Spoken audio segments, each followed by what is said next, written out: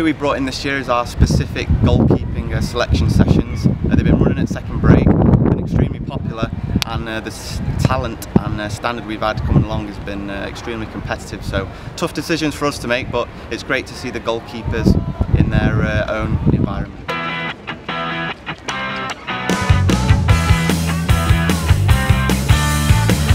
One hand snatch. Okay.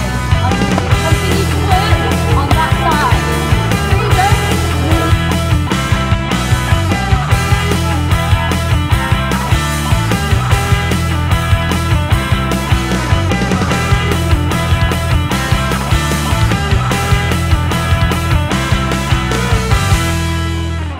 We're here with the under 16s and under 19s netball trials this year.